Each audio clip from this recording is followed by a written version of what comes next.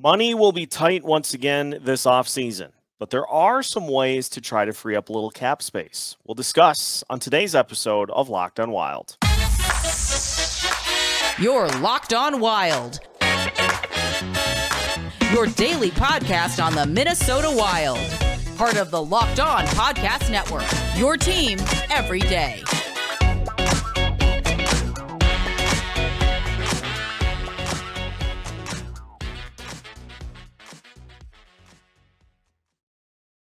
What's happening, everybody? Welcome to another episode of Locked on Wild, your daily Minnesota Wild podcast, part of the Locked On Podcast Network, your team every day. Thanks for making Locked on Wild your first listen each and every day. Make sure that you subscribe on YouTube and your favorite podcast platform so you don't miss out on any of our new videos. On today's episode of Locked on Wild, Jayden Homuth joins us as we look at the state of the Wild's finances heading into the offseason. We'll look at the players that should be prioritized for extensions, who stays, who goes, and how the Wild can free up a little more money to try to make some additional moves. My name is Seth Topol, your daily Minnesota Wild insider. As mentioned, Jayden Homuth, one of the OGs, joins us here on today's show. Jayden, how are you holding up? First off, how are you holding up after the loss to the Stars? Stay off Twitter, so I don't got to read what everyone's saying. Yeah, some crazy takes going on out there, but I think the first 2 weeks are pretty upsetting. We all expect it, right? We all expect the first round exit. We always, especially now, you just expect the worst, so you can never be disappointed. But every single year we are disappointed. You could have argued that this year's team was different than last year's. Obviously, last year's team was way better at scoring, a little worse at defense, and this year was the complete opposite. But I don't know, just same thing. 2-1 series lead, 5-1 win in game 3, lose 3 straight. So, yeah, not great. But we're moving towards the offseason. And the theme all week has kind of been, where do we go from here? And that includes looking at some of the big decisions that will have to be made. Now, we did have the Marcus Johansson extension announced, 2 years, $4 million total. So $2 million per season. Before we dive into some of the other names that the Wild should look at in the offseason, do you like the extension for Johansson? What do you think about that move to kind of kick off the offseason? I like it. I think it's low risk, high reward after we saw what he was able to do this year. If he can maintain about 40 to 50 point pace at that range, that's well worth the value that we got him at. And that's really I know it's not a bridge deal, but you could consider you could call it something like that, because it leads into that year where we're completely free of cap. If he's still performing at a good age after these 2 years, he's a great idea for a third line forward when you bolster your top 6 with all that new cap space. So I think it's a good, safe move for a player that had an impact for us right after the deadline. Yeah, I agree. It's a guy that brings a level of familiarity, and his performance this last time around when he was healthy was night and day to what he was doing the first time he was here. So and he's so fast. He just is insanely fast. And so you get him for $2 million a year, and so it's not a backbreaker move for everything else that has yet to happen here this offseason. And it's a guy that you can slot in on that second line with Matt Boldy, and that's what you probably roll with to start the season. But there are plenty of other moves that need to be made. And so why don't we start with obviously the biggest one, that being Filip Gustavsson. And Gustavsson was pretty nonchalant about the contract situation in his exit interview. He said, I just told my agent basically to let me know when it's done. So he sounds like a guy that wants to come back here. He wants to stay here in Minnesota, but as has been reported nationally, there is a chance that another team tries to swoop in offer sheet him and sign him to an amount of money that the Wild are not able to offer him. And in that case, then the Wild would get a pick back. It'd be a second-round pick. What's your concern level for that happening, or do you ultimately think that that Gustavsson wants to, at this point, try to build off of this season with the Wild a little bit before he maybe tests the free agent waters later? Yeah, I mean, that's obviously the worst nightmare for the Minnesota fans. And I mean, if you look at any history, that could happen. That could very well likely happen. But I think that with Billy taking a chance on Gus when he was nowhere near a top 50 goaltender in the league last year, someone like me, like I play college football. When a school takes a chance on me, like when they lose a big guy and they pick me out of everyone, it tends to help me be loyal. And I think that Gus is kind of the same way. I think he'll be back regardless, because we traded our bona fide number one goaltender all last season, 1-for-1, no picks, no nothing, just straight up give us Gus. And he handed him the reins all through the playoffs. It's not like he had a bad game and he sat him for Fleury the rest of the time. He didn't show no distrust in Gus. So if I'm Gus, this team I want to play for. Obviously, I want to, like you said, I want to build off a very, very, very strong year. And I could see a bridge deal 2 years leading into the next, or maybe next year. I could see a 1 year deal, to be honest with you, because we got him he's a restricted free agent. But obviously, worst case scenario, it was an offer sheet coming in from someone like the Ducks, who are probably going to get rid of John Gibson this offseason. And everyone knows teams like that can offer him more than we even have in cap space. So right, yeah, they could offer, if they want to get crazy, you could offer it to where there's not even a chance, even if you make a couple of moves to free up additional money. It just, yeah. So we hope that isn't the case. Brett Marshall did some plotting of the potential for deals for Gustavsson. And this was put together by Evolving Wild. They were doing some contract projections, and it looks as though the most likely scenario for Gustavsson is a 2-year deal with a 3.88 AAV. So you're in the neighborhood of just under 8 million for 2 years, which honestly, I can't really say too much, not enough, because it feels like he deserves whatever amount of money he ends up getting here this year and beyond. Yeah, after this year, that seems like a massive underpayment. So if we can get him there, I better not see anybody complaining about that on Twitter or Facebook or nothing. That is, he was statistically top 3 in the entire season, behind the Bruins duo who fell apart in the playoffs. But I mean, I don't know. It's that getting him at 2 years, $8 million would be a massive underpayment. And I don't know. I don't know. I love saying loyalty, but I don't say money talks. I say money whispers. And there's obviously, I feel like an offer sheet is a very strong possibility from any team, especially taking advantage. Like, any GM is going to want to take advantage of the cap situation that the Wild have. But I don't think Billy G's one to panic. As we saw with the Klingberg trade phone call, like, that was great. He doesn't care. So I think Gus comes back. I think it'll be a 2-year deal, and whatever we get him for, there better not be no complaining, because it's going to be way less than what he deserves.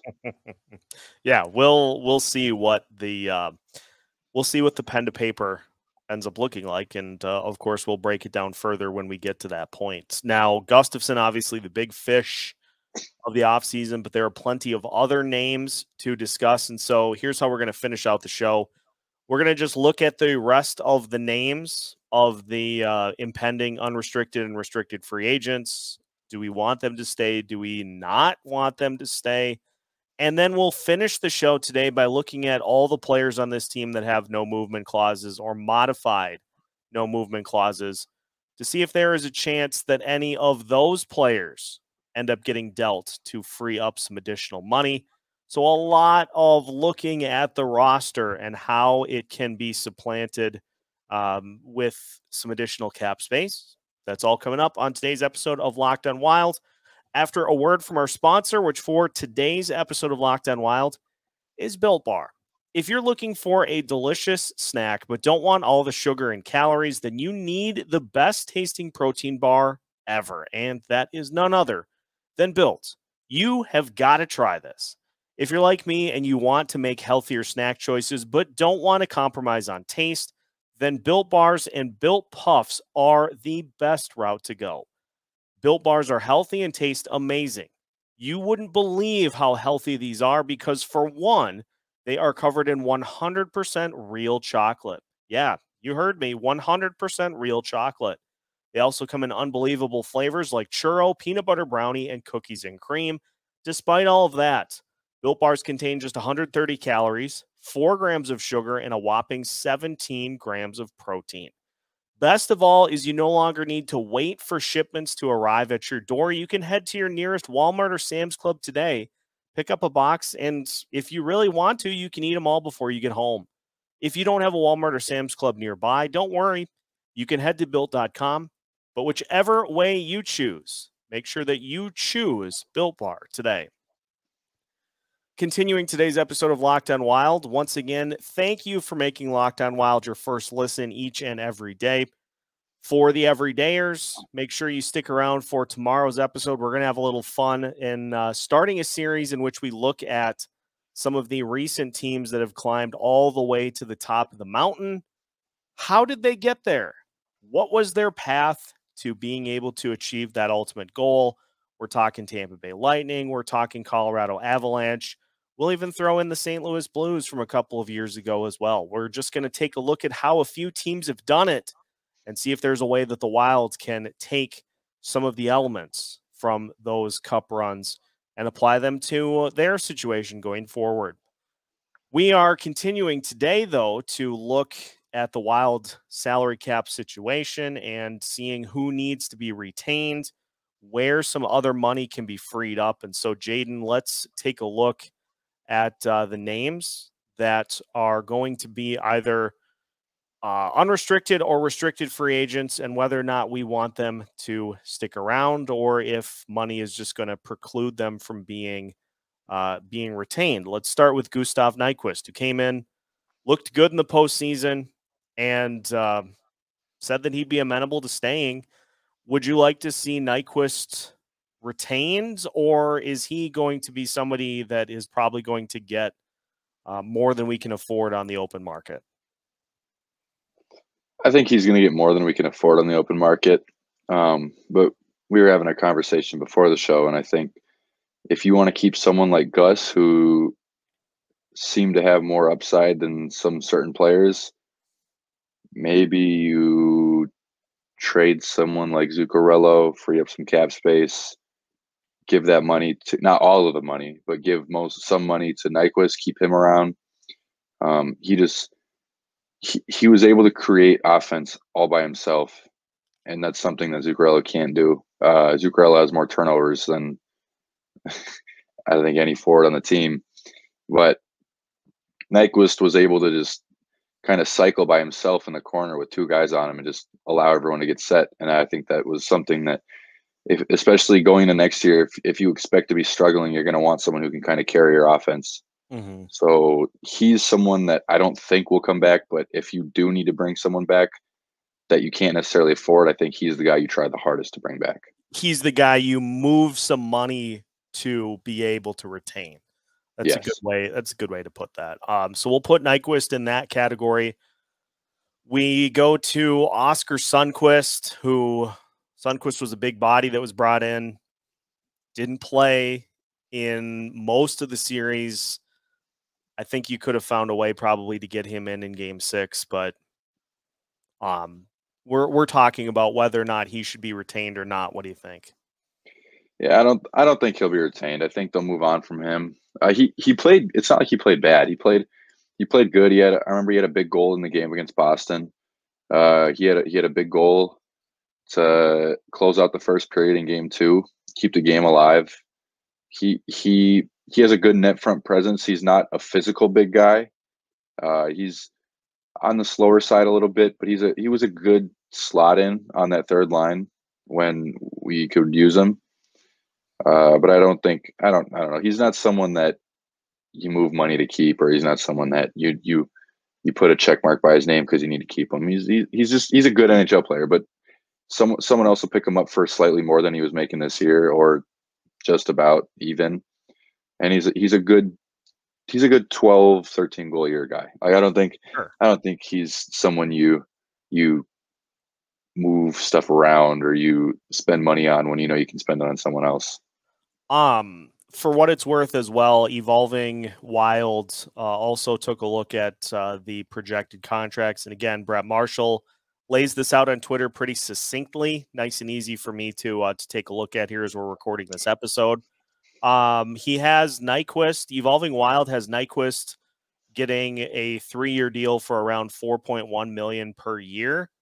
Sundqvist getting a 4-year deal worth about just under $3.1 million per year. So if that's what it ends up being, that tells you what you would need to do in order to make it happen. And I mean, if Nyquist ends up getting 4, then yeah, like you pointed out, you're going to have to move a contract to do it. So yeah, and I don't think Sundqvist is not a guy you move. Sundqvist is not a guy you put more money to than other people. Yeah, I think Nyquist is, Dumba is, but yeah, I don't think Sundqvist. I think they'll move on from him. Yeah, I agree. Moving down the list, this is an interesting one. Ryan Reaves. Reaves has been vocal about wanting to stay here in Minnesota, but maybe wanting more than just a 1-year deal.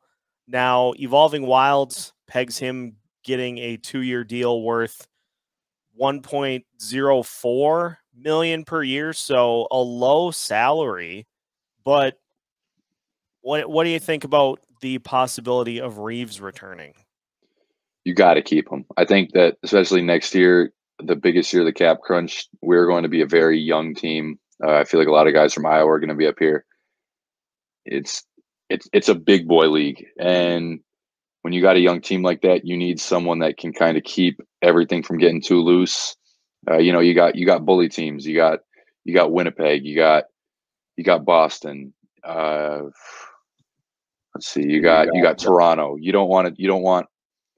You need someone like Ryan Reaves around. And if you can get him for that cheap, and if he wants to stay for that cheap, you keep him around because he keeps your guys safe. Like next year, we're going to be a very young team, and there shouldn't be a lot of expectations next year. But in order to keep games from getting too out of hand, Foligno can't do it by himself. That's why Reaves came here. You keep Reaves. I think out of all the guys that we traded for this year, the most important one for the next 2 years would probably be Reaves. Yeah, and it's not a huge amount of money. And honestly, I would rather. So we have the angle of the young players that are likely going to play a role on this team next year. And if Ryan Reaves playing is the difference between Marco Rossi being put into a 4th line role and being put higher in the lineup, sign me up. Like, I don't want to see that again this season where you throw him in on the 4th line and you say, okay, go do your thing. Like, I would rather, if it's going to be, well, we're putting Reaves on the 4th line so that then Rossi plays higher in the lineup, like, then do it. Mm-hmm. I also have to reiterate, I said all the trades this year, the next most important people. I don't want anyone to bash me. The most important trade behind Gus for Talbot. Sorry. I don't want any. Yeah, I don't want anyone to be like, "What a dummy." we knew what you meant. Yeah. So that's Reeves. We move to. Here's an interesting one, and we're going to go through the rest of these before then talking about the no movement clauses to finish off the show. Sam Steele, restricted free agent for this coming year. Do you think we see him get an extension, or do you think we see? I really don't know with this one because he had some moments, but he also had some moments where you look and you're like, yikes. Yeah, if anything saves him and puts him back on this team, it'll be his. It's almost like when he knew he was on the team for good for like a good solid month or two, he was terrible to watch. But when he slotted in as that healthy scratch, like he's a huge reason we beat Colorado on March 29th. Yeah. He's a huge reason we beat Dallas in game 1. He played really, really well when he knew it could be his only game for that month. But when he was comfortable in the lineup and had a spot, it wasn't good to watch. So I don't know if they could dig out that full potential from him, but you got to re-sign him and able to do that. So I don't know. I would like him back just because, again, next year you're going to need as many experienced players as you can. And I think he's an experienced player who can put up 15 goals, if maybe 20. I liked what I saw from him when he was a scratch. I didn't like what I saw from him at the beginning of the year when he was a mainstay. And he's also a center that can slot in kind of whatever line you need him to. And he's a good depth player. So if you can, I'm sure no teams are going to offer sheet him if he's RFA, but I think that you could get him for pretty cheap. And he knows that he knows his value. He knows he's not that expensive. So he's not going to demand $3 million. So I think it's 50-50. It's a coin flip for Sam Steele. You hit it. You brought up an interesting point. I think that's important though about the Sam Steele experience is he played way better as a player who was fighting for a job than he did as a guy who had one. So if you can channel a little bit of that, and maybe look at him more as like a 13th forward, that's probably not a bad route to go. I'd push him further down on the priorities list. Yeah. Because of the next guy that we're going to talk about, because I think there are other players that can give you more, but in terms of depth, it's not a bad option depth wise. So I would say if the price is right, go ahead and do it. I'm not going to take no for an answer for this one. Brandon Duhaime. He is a restricted free agent. I would imagine he would like to come back. And I think he's an important enough player that the Wild would like to have him back. So we are all on board with Brandon Duhaime returning, correct? Listen, they said they're already re-signing Shaw, right? If Shaw's getting re-signed, Duehr's going to be here. If Duehr's here, Duhaime's going to be here. That's all I got to say. Yeah, end of story. End of story. Like, that's going to be our solidified fourth line for the next 2 years. And I think they're guys that don't care where they play. They just love playing with each other. Like that's like the best bromance I've seen on any team. Like, I don't know, those guys are so funny to watch. And then how could you not keep doing like he's so fast and he's a game breaker when he chooses to be. But like there was so many big plays. Like the one that sticks in my mind the most is when Vegas had a 2-0 lead on us. And we still lost the game, but we needed a goal. The fourth line goes out there and he picks up the puck to the left of Gustavsson, flies by a forward, 2 defensemen, and shoots it right over Brassard's shoulder. Like I was like, you got to re-sign him. And he's someone that could. No, I don't think he'll get an offer sheet, but he's a really good checking forward. Like better than Tanner Jeannot or however you say his name. I mess up some of the names. Tanner Jeannot. Like when I saw what Tampa paid for Jeannot, I was like, What? We should have sold Duhaime. Like you better get two first for him if you're going to trade him. Yeah, like he's a great checking forward, and I don't think that there's any reason he would want to leave too when his two best friends in the entire world are his line mates. Yeah, I think he'll be back. And you touched on Mason Shaw. I think we talked about Gustavsson. That is beyond the defenseman, which let's get a pause in, and then we'll talk about the defenseman, and then we'll talk about the no move clauses to finish off the show. Still a ton to get to on today's episode of Locked on Wild after this. Final segment of today's episode of Locked on Wild. Once again, thanks for making Locked on Wild your first listen each and every day. We are your team every day. And for the everydayers, once again, a reminder that we will be taking a look at how some of the recent Cup champions have done it, how they've gotten to the top of the mountain, and what the Wild can pull from their runs to try to replicate. So that's going to be starting tomorrow. We'll run that into next week. We've got a bunch of other long series that we will be doing, player evals. We're going to do a getting to know them series on the members of the Minnesota Wild. So look forward to all of that here as we move throughout the offseason. Continuing with the restricted and unrestricted free agents. So let's move to the defenseman, Jayden. We'll talk about Matt Dumba to start. Matt Dumba. I love that guy. It's going to be hard seeing him in another uniform. And watch, he'll probably find his offensive prowess next year. He'll score 20 goals with wherever he's at. But I'm just expecting not to see him back in a Wild uniform, even though I know how much he said like anything's possible and he loves it here. The only way that he would be able to play here is if he takes a very, very low contract, and he knows his worth. The NHL knows his worth. Like, again, it's that cap situation. If I'm a GM for Ottawa, we need another defenseman. If I hear Minnesota's offering him $1 million a year because he wants to stay, I'm throwing $5 million at him. He's worth that. In my mind, he's worth that. People can disagree with me. He played so well down the stretch. But who knows? He got rid of his townhome. He bought a house here. Brodin is his best friend. He started crying when he was talking about leaving Brodin.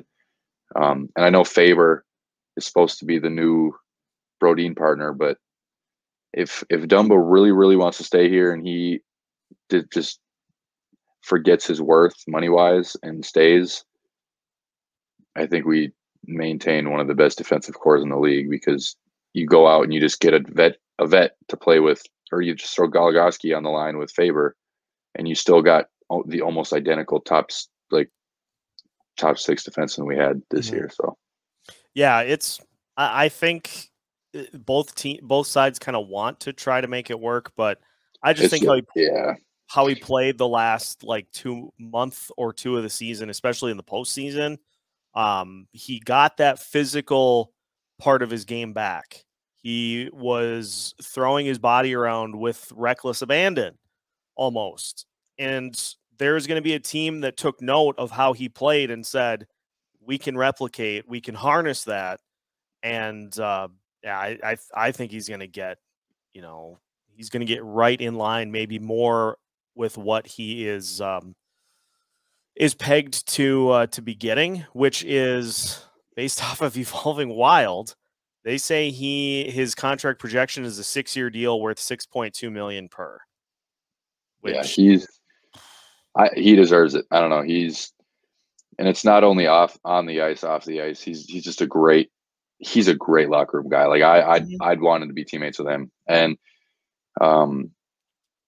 it's kind of a lose-lose situation for him, because if he kept playing the way that he got crapped on for, there's no way BG even thinks of resigning him. Like, he's just get out of here. Right.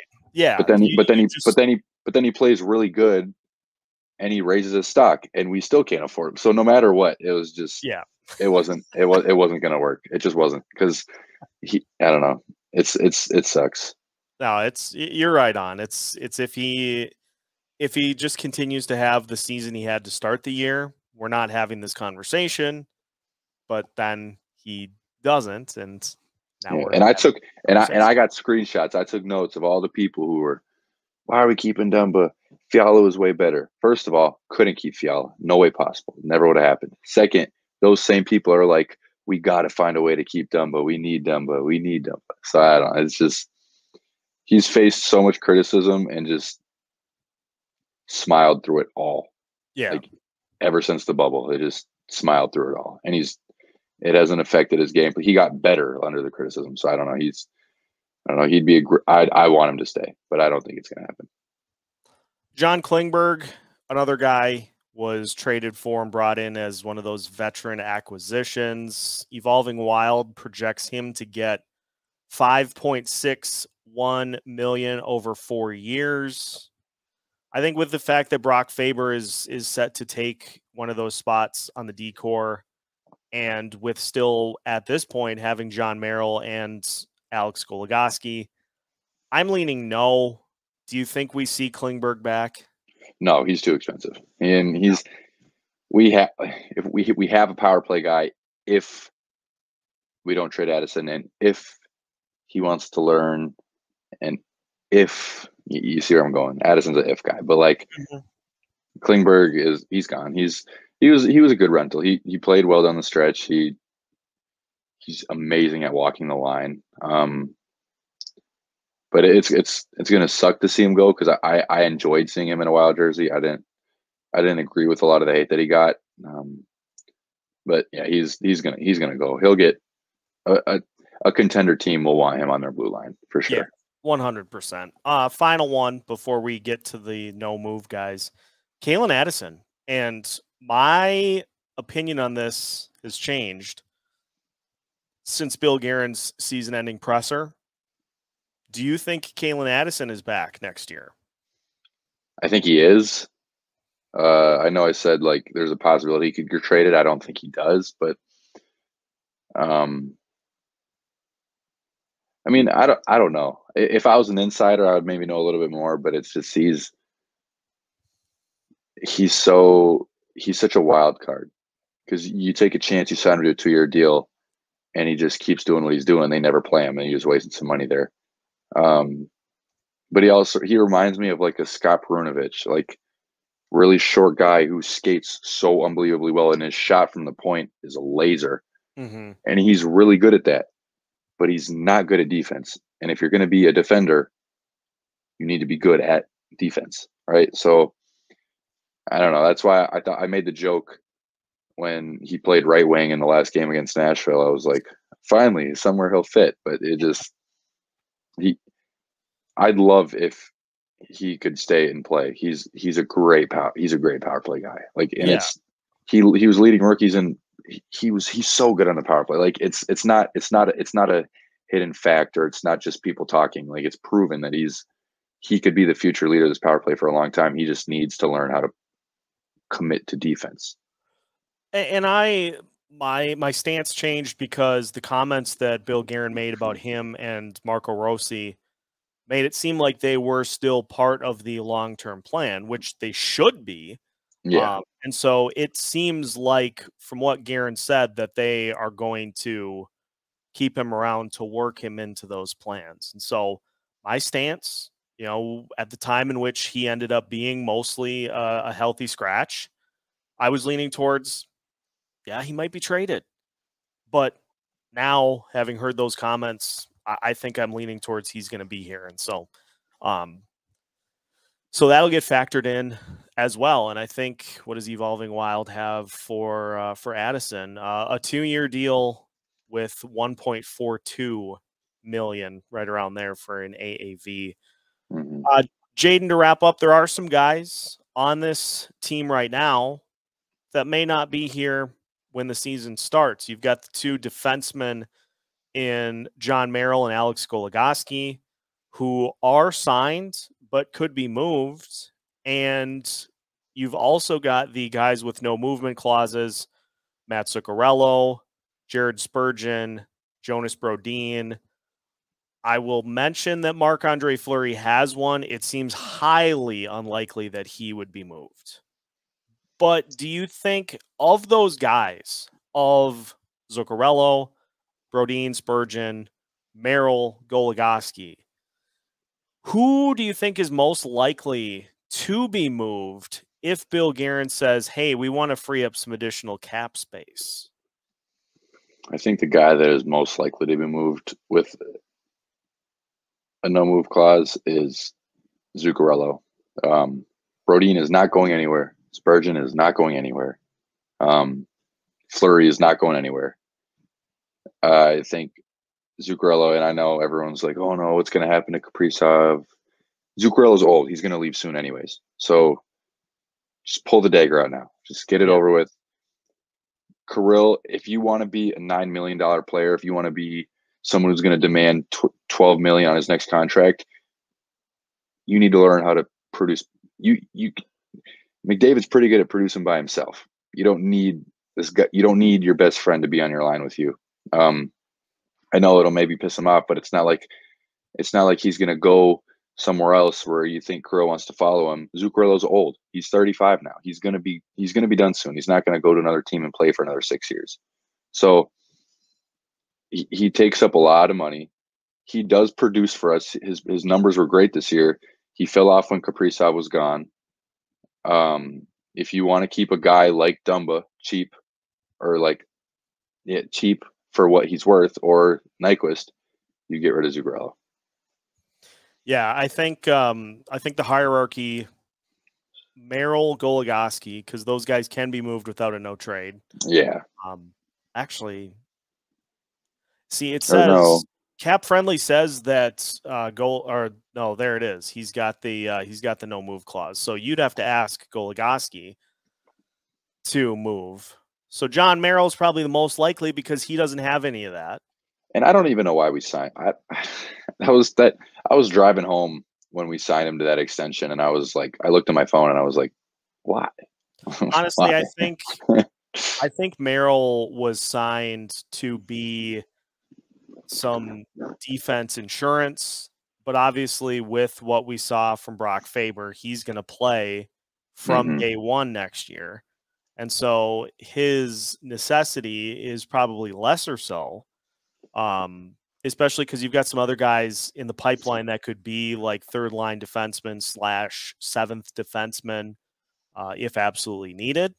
So we'll see. There are a lot of questions to answer, and hopefully we kind of got things started with a look at the potential signings or not, and potential trades or not. That will do it for today's episode of Locked On Wild. So once again, if you are a first-time listener to the show, we thank you for tuning in, and we hope that you continue to make Locked On Wild a part of your daily listening plans. Subscribe on YouTube and follow us on your favorite podcast platforms to stay up to date on all things Minnesota Wild news and notes. If you're an everydayer, we have plenty of them, and we are adding to that mix on a daily basis. Thank you for sticking with us. And we invite you to continue to check out the newest episodes of Locked On Wild as we maneuver through the offseason. You can find new episodes every Monday through Friday as part of the Locked On Podcast Network.